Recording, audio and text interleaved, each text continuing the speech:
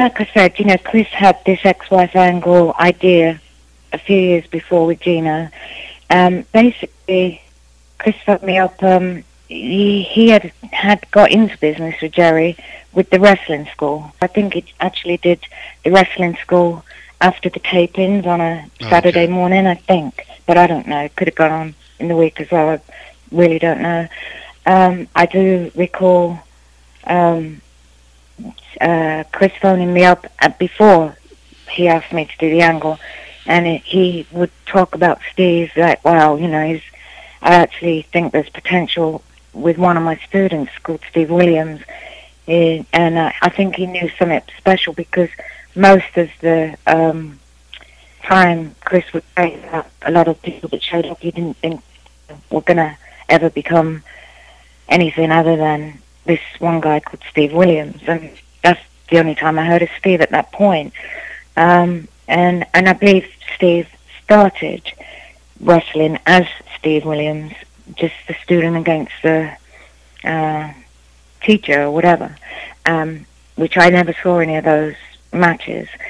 And then Chris phoned me up and he said, I'd like to try this ex-wife angle again with my student, Steve Williams, and would like to bring you in. And how do you feel about that? And I think he approached Jerry and got the okay on that. And I thought it sounded like a lot of fun. I was doing a lot of my own shows in novelty telegrams because I owned a business called Jeanie, so I did novelty telegrams. So I was quite used to being a performer because that was the sort of telegrams where you go out and you sing or dance, and they're all cute. Like you could do them in restaurants or you could do them in offices and dressed as a cop or a nurse, and it's a bit like a prank really, to embarrass someone for their birthday or whatever.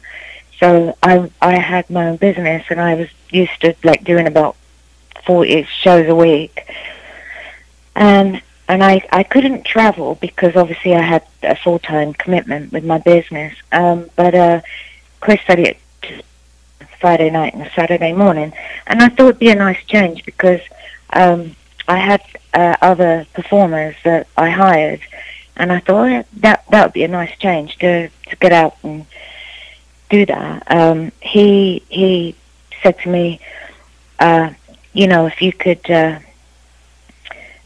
look at this show called Dynasty, which had a character on there played by Joan Collins called Alexis Carrington. He said, that's how I want you to be.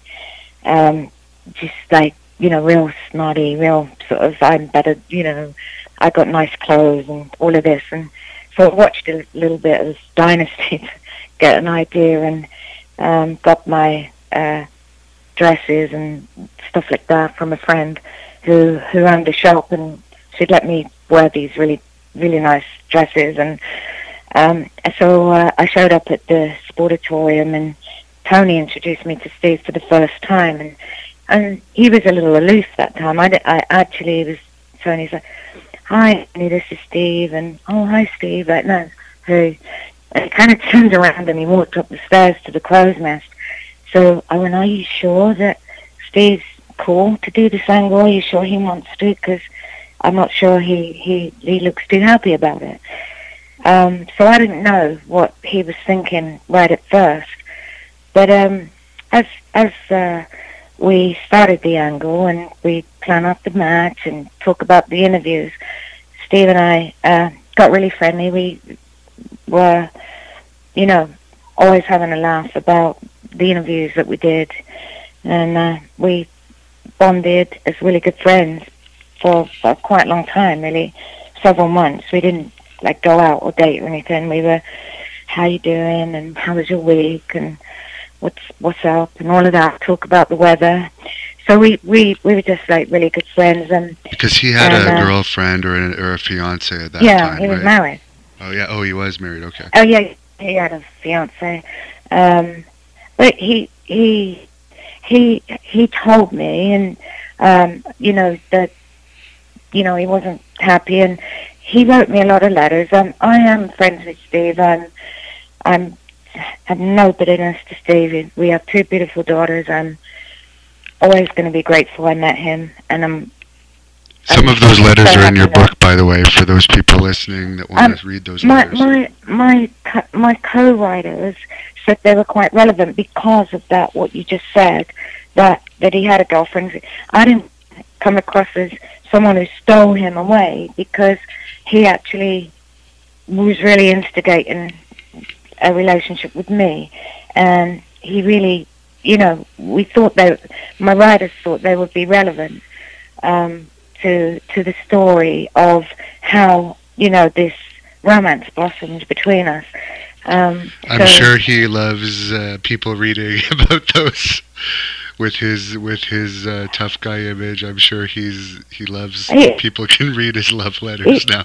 It's tough guy, right? He's a nice person. He's got a really good side. Like a gay. It's his business, and he's quite soft, actually. Yeah. So that kind of charmed you, and then after a while you were still, I guess you stopped doing the feud played itself out, and then he went on to wrestle for Jerry Jarrett in Memphis. Because no, the feud didn't play itself out, because Chris had really purposely tried to make that feud go. He wanted it to go for a year, because he said he didn't even want to bring Tony in for a couple of months. So it was a shame, because we had actually a lot more planned that we talked about, where we were going to carry on, but then something happened. I don't know exactly what happened, but suddenly it was over. Right, because Tony was Chris's new wife that you ended up becoming good friends with. And I did, it was you guys had some cage matches together, I think, and it was gonna go on, but as you were saying, sorry. It was just like a soap opera, because Chris had like all these different twists and turns and things we were going to do, so we were quite disappointed, really. Matter of fact, Chris wanted to take the angle to WCW. Steve went on to Memphis, and some of the time I would go to Memphis to see him, and I did a little bit of work in Memphis, but I still had my business and a mortgage and a 10 employees, so I went there when I could. And the pay wasn't great in Memphis, right? Steve was making about $40 a night, from what I understand. Yeah, so he said, but I really don't know about I didn't know what he was being paid at that time. But I do know that what happened after that is Steve, when he did come back to Dallas, he would stay at my house or some of the time, and he used my phone number as a point of contact for his new job at WCW. And I got a phone call from Magnum asking for Steve, and no, sorry, he's at the gym just now. I'll give him a message. And he's like, hey, where are you from? Just started up a conversation with me. What do you do? And I said, actually, I did work with Steve here in Dallas, but that got cut off. Oh, really? And they actually hired a girl to be with Steve called Vivacious Veronica. I didn't see any of her work or know her. I only know that they didn't think that Steve had good chemistry with her. So Magnum actually asked me, do you happen to have any tapes of you and Steve? Because, we'd be interested to see them. So I didn't try to get a job at WCW at all. I did end up sending some tapes, and then Magnum phoned me and he said, okay, he said, I need you to go to Houston tomorrow and meet Dusty. So I was like, oh my God, really? So I phoned up Steve, and who is in Houston working, and I said, oh, I'm due to come in today. And, oh, really? I'll come and pick you up at the airport. So I get to Houston on a day's notice, and I have an interview with Dusty. It didn't last long, about 10 minutes. And then Magnum said, okay, you can be at TV in the center stage in Atlanta in 2 weeks. And it was kind of like, oh my God, I got to find someone to run my business. And that's when, obviously, Dusty came up with the name Lady Blossom and put me with Steve. And Chris and Tony did want to go in and do the end of the angle there, but it didn't happen. It would have been great. I would have loved that. Because Steve, I guess, held a grudge over Yeah. Before he signed with WCW, Steve had a booking with a different company for, I guess, $100, and Chris Adams had a show the same night, and he didn't want to... I think his name was Ed. Yeah. Yeah, but basically what happened was Chris said he'd match the pay, so Steve backed out of the other job, and then Chris didn't match the pay. He only got $40 or something, so according to both Steve and you, from what I understand, he always held a grudge towards Chris due to... Well, yeah, I can understand that, actually, because don't forget, back then, you know, $100 was a lot of money, as Steve will say. It was on a tuna and potatoes diet, and, you know, getting gasoline and a hamburger was like a lot of money. So when Chris kind of put him in a corner there, because he did take the job with the other guy, and Chris got a little bit mean there, because Steve said, oh, you know, I've already booked for that, and Steve, Chris is like, I'm the one who got you started, you know, loyalty should be to me, I'll give you 100. And Steve, he's not the type of person, to be honest, that would pull out and let someone down. He's pretty, you know, honest if he says he's going to do something, and Chris put a lot of pressure on him. And then when Steve phoned Chris up and said, you know, hey, you've given me like $30 and you told me you'd give me the 100, Chris goes, oh, you know, don't you know who I am, or words to that effect, and click, hangs up the phone on Steve, which was very honest. So I actually can't blame Steve for having feelings like that. Do you have any highlights of your time in WCW? I thought probably my highlight would be a match they had at the Omni, where it was a match with Sting, who I was a fan of his work when I first got there, and we had the match, which was where Steve got the belt, I think, and I had to come in the ring, and that would probably be a highlight. I don't know what it was. Also with Bobby Eaton, when we got the TV title match, that would have been a highlight for me too. And it was so cool having a T-shirt, you know.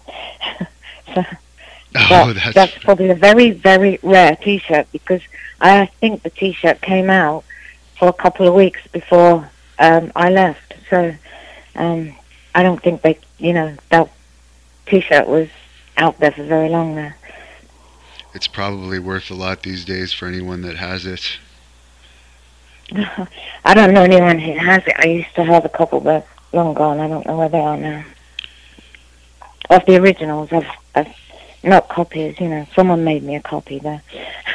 I guess to quit your business, you must have been offered a pretty decent-sized contract with WCW to leave your business and go on the road with WCW. Well, I didn't. I got I came in at $75,000 a year, and I sold my business. But also bearing in mind, you know, Steve and I were dating, and we wanted to be together at that time. You know, we were talking about getting married, so it was a serious relationship, and so I wanted to be with him at that time as well. And you ended up getting pregnant, according to your book. That was not planned, and that's what actually took you out of WCW. Were you originally just going to go on a leave, or when you got pregnant, did you say, okay, I'm just going to be a stay-at-home mom for a while and leave my contract? I don't recall exactly how it happened, but I think the office spoke to Steve and not me, believe it or not. I did notice I felt a little sick, and actually my daughter was born on July 7th, 92. So if you rewind it, you can see I was probably about a month or two pregnant at Halloween Havoc match, and I couldn't take any more bumps. And I think actually Steve spoke with the office about that before they, just said, that was it, and I was off. But I was quite happy about that because, well, we were talking earlier, childhood, I never really had a good family life, and then going from territory to territory with Chris, obviously that wasn't a good family life. So to me, the actual option of getting married and having kids and having a family life was actually more of something I had a hope and dream of, more than working in the industry. So to me, it was like looking at houses and looking at baby stuff. To me, was like more important than working as Lady Blossom. So I was happy about leaving. It wasn't anything bitter, and I think we just, that was it, and I was happy about that. Did they pay you out the rest of your contract? I think Magnum. Yeah. I think Magnum called Steve, and Steve said, "Oh, it's over," and I was like, "Okay," and he said, "No problem. We had a very happy marriage for the time we were in Atlanta." Do you only have one child with Steve, or is there more than one? No, I have two. Two, okay. Stephanie and Cassidy, yeah. Okay. Well, I haven't got to that part of the book yet. No, I have three. Cassidy was born in 1996. Does Stephanie still live with you? Right about the time. No, Stephanie lives in Los Angeles. Okay. What's she doing nowadays?